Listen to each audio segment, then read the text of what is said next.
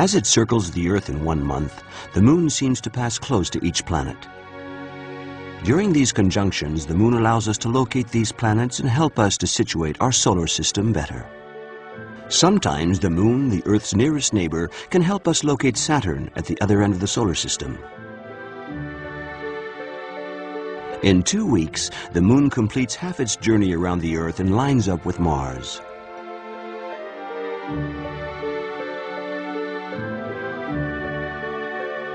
On nights of conjunction, you can see Mars, a little more yellow than the stars, just next to the Moon.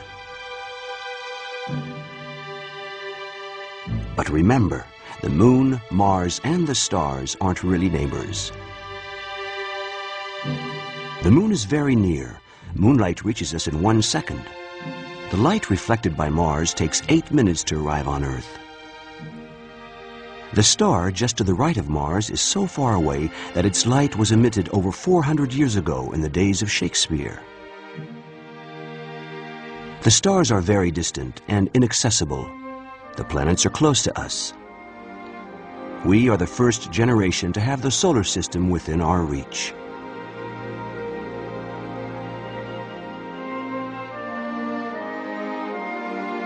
Seen from the Earth, everything seems to revolve around us. The sun, the moon, the planets, and stars. This explains the view of the universe in ancient times. Earth in the center, under the vault of heaven, with the sun, moon, and stars fixed to this vault. There was a problem with planets like Mars which moved backwards and turned in strange loops. This was hard to explain if the Earth was at the center of the universe. But then, Nicholas Copernicus had a stroke of genius. It wasn't the Earth that was set motionless at the center of the universe, but the sun, and the Earth became a planet moving around the sun with the other planets.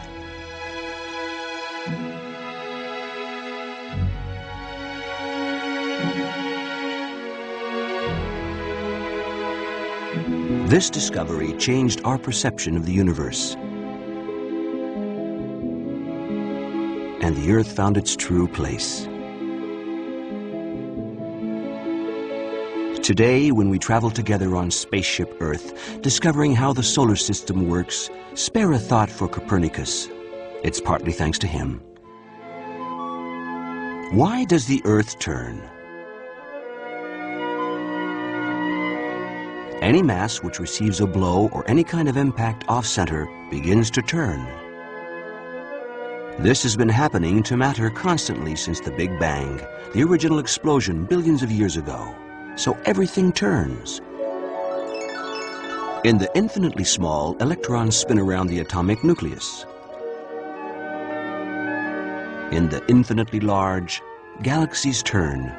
Nebulae made up of gas and dust rotate and contract, with the great mass in the center, the sun.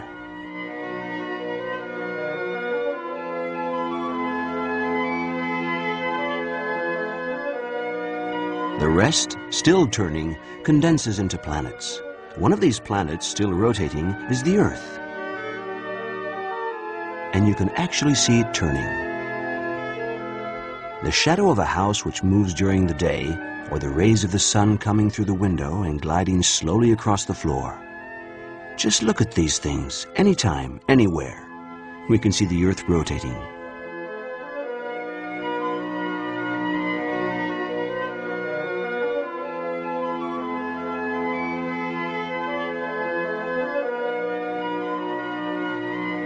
The rotation of our Earth is rapid or slow, depending on where we are. Each of these 3 circles makes a complete turn in 24 hours. Naturally, it's the largest circle which travels the greatest distance. So it's here, on the equator, that the Earth rotates fastest, 1,600 kilometers per hour.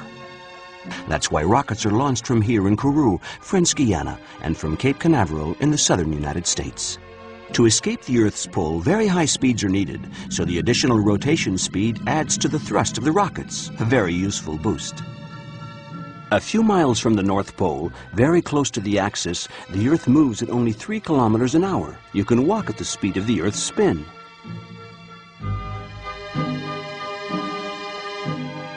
And here, between Scotland and Canada, the Earth turns at roughly 900 kilometers an hour. That's the speed of the planes we take to travel from Europe to America. An extraterrestrial watching from a distance could see our plane taking off in Paris, then remaining almost motionless while the Earth turns below. Finally, when New York slides under the plane, it lands. We arrive in local time at almost the same time we left.